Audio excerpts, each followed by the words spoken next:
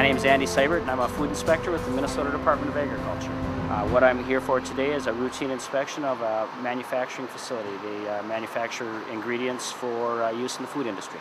Food inspectors conduct an average of 7,500 inspections each year.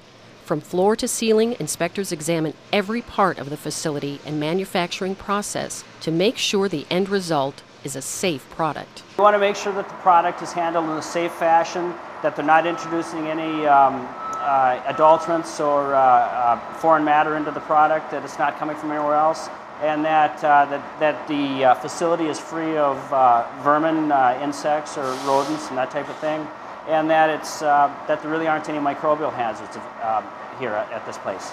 Inspectors are often accompanied by a representative of the facility. During the inspection, they discuss issues that may develop. We discuss the inspection as we're going on, and we discuss different ways in which they're cleaning or handling product or just some of the manufacturing that's going on as it is. In addition to protecting the public, it's also important to help protect the places I work for. I want to make sure we all have the same interest and goals in mind, and that I don't want them having any problems any more than they do. Inspectors follow the manufacturing process through the plant, but backwards.